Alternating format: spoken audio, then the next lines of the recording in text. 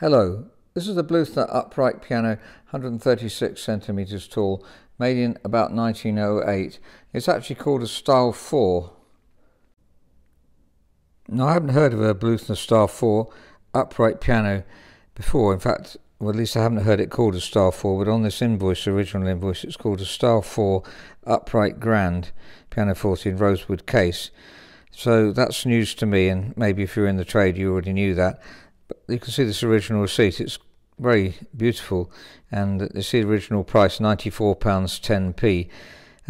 Looking at the inflation calculator, that's about £14,000 today.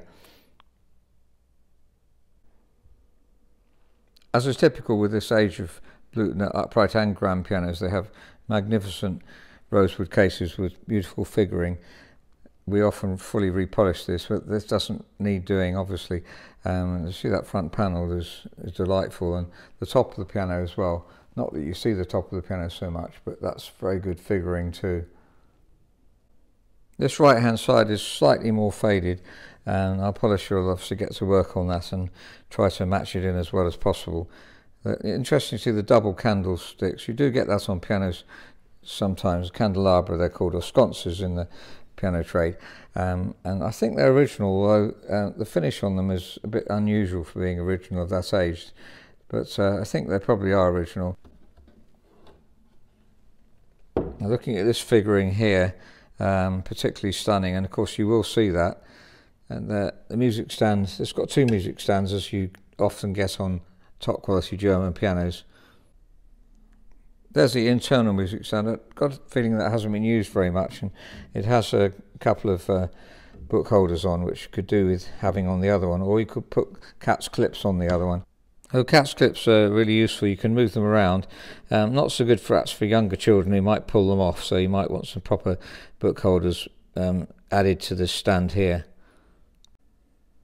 It has a pretty perfect ivory keyboard, and none of them come off and being stuck back on again. There's slight discolouring on one or two, but really very handsome ivory keys. There's plenty of legroom here if you're tall. It's about 64 centimetres from the floor. Normal 61.5 is normal, and the pedals are very low. That's about 5.5. Normal will be 7. 5.5 centimetres from the floor. Normally 7 is normal on modern pianos. Now, interestingly, this is an overdamper.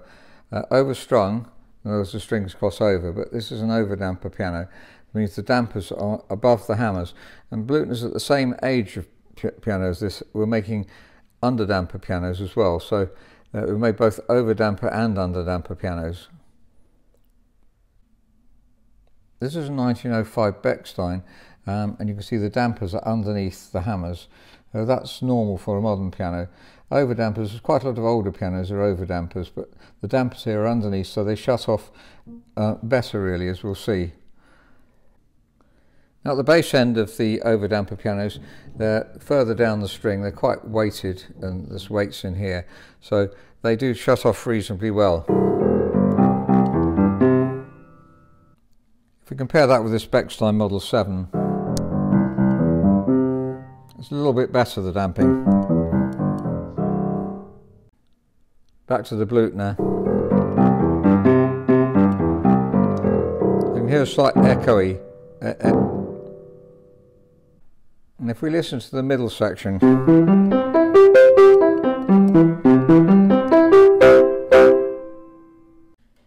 and the Bechstein,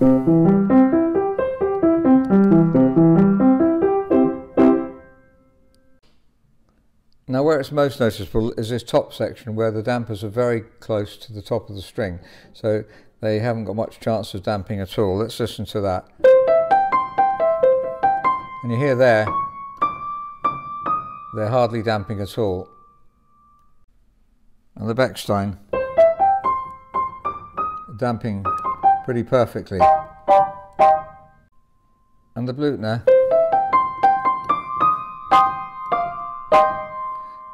that note particularly, you might be able to improve that, just one or two of them, but generally they're too near the top of the string to dampen well.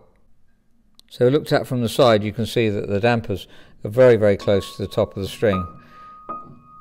And not surprising, You could try and get them a little bit lower than that, but there's not much space.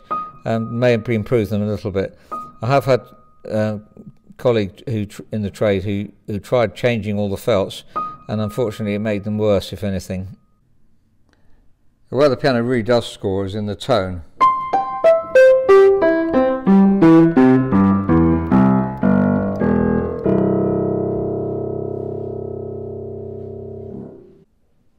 And this is the Bechstein.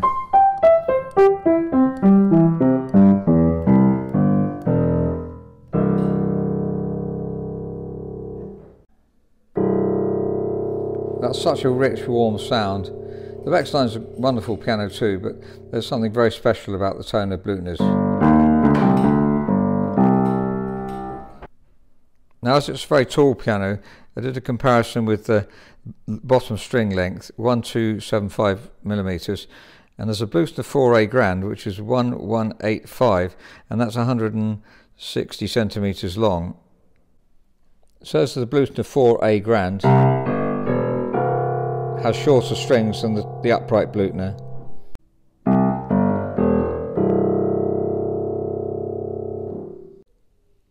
Our two firms that continued making overdampers when others were making underdampers were Bluthner and Ibach, and both make very fine overdamper actions.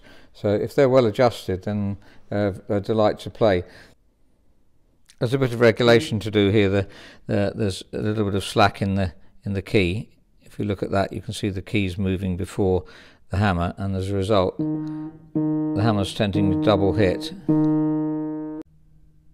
So what we have to do is to take this screw down a little bit, and that'll cause it this to lift up, and then you might need to tighten this up. You might need to loosen this off to start with in order to take the other one up. So you just loosen that off a little bit and then turn this one downwards, and that will take up the slack. You might need to take it out. It's easier if you take it out, really. I'm trying to do this one-handed with it in, and you might damage the screw. It's quite easy to damage that. So I've just taken it out. So as we turn this one down, and that'll take up the slack here, and then it will work properly. So if you turn it too far, it's lifting off the rail, and you might find the jack doesn't go under properly. The jack here might not go under, so there's the jack, and that might not go under if it's lifting off the rail, so you need to take it back down again. And now it's not double hitting. In actual fact, the let off isn't quite as close as I'd like it to get, and I can't get it any better because the key dip isn't quite as great as it should be. The key dip's about 1 millimeter less than it should be. If we increase that key dip, then we can get the let off a bit closer as well.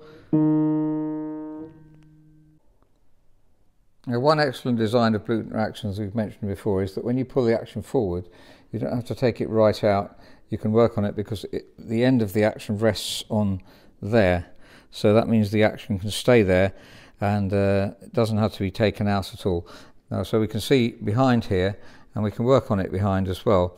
You may want to take it out, obviously, if you're going to work on the whole action, but looking at the hammers, there's plenty of wear in them.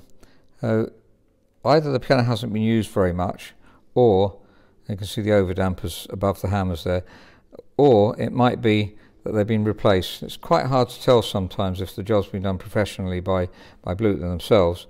I think actually it just hasn't been played hugely. I think these are worn, not incredibly worn, a little bit of refacing and voicing, but generally they're in extremely good condition as the bass hammers. One or two of them have these hinges a bit loose, so something we do automatically is just tighten all those up, the hammer butt screw there, and then see if the hinge is actually loose. And in fact, when you try and wobble it, first of all you tighten this up, and if it still wobbles, then the hinge itself needs repinning. I don't think any of these need repinning. I haven't checked them all, so that might not be completely correct, but I think it's just going to be a matter of tightening up the hammer butt screw. Sometimes this screw as well needs tightening. If it's dried out a lot, this screw will need tightening up as well. On overdampers, sometimes you see tuning pins marked with chalk. It's not because that tuning pin's loose, which is what we'd normally mark it for, as I've mentioned before, but it's to locate C, because it's actually quite difficult sometimes when it's an overdamper and it's overstrung. Then you see that C there. If you look at my wedge here, I've wedged that in one of the strings on C, and it's quite a long way away from where it is, so it's quite useful to mark that, and then you can see that that's C, and that's the tuning pin for C, and then you can put your wedge in without any problem. So it's a Bluthner overstrung overdamper, style 4 apparently, and made in about 1908.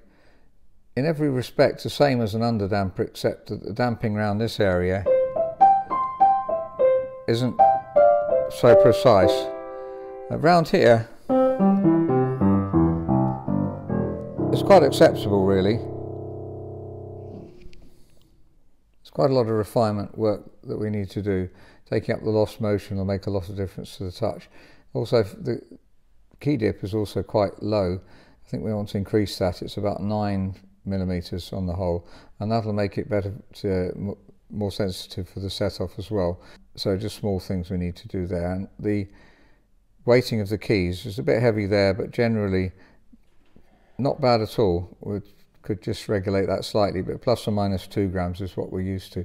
I mentioned earlier the bass string length, surprisingly, is quite a lot longer than the Bluthner 4A, which is a later piano, that's a 1930s piano. Your bottom bass string is extremely long. So really, if you want a high quality upright, you can't do a lot better than this. But do bear in mind, if it's an overdamper, you'll get slightly more echo than you would on an underdamper.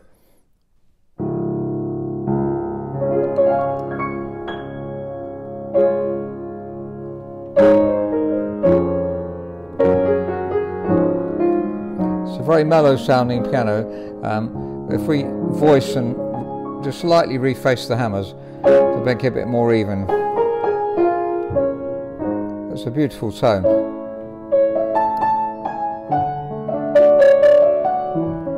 The touch at the moment, and so we need to take up the slack and also, I think, increase the key dip a little, and then it will just be perfect. Of course, the Bluthner is a very refined piano.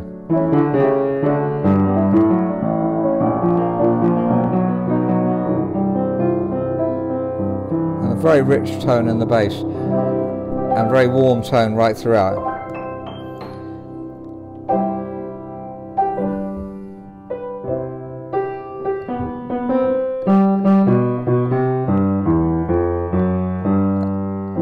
And tremendously warm tenor.